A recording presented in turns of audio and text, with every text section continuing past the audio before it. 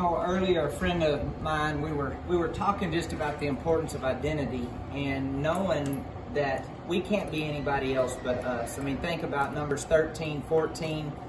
Whenever they went into the promised land, only 2 out of millions made it. Why is that? Because of identity. The other 10 and the million that didn't make it over, they came from slavery, they came from hurt, they came from pain. Just like you and I, we came from a past, but we've got to change our identity by the Word of God in order to go in and possess our future. How do we do that? By looking into the Word of God, knowing that God says you're righteous, knowing that you're forgiven, knowing His mercy is new every day, knowing that you're a champion, knowing that you're a winner. Your new identity, you're just like your driver's license, is going to take you into the territory God has called you to.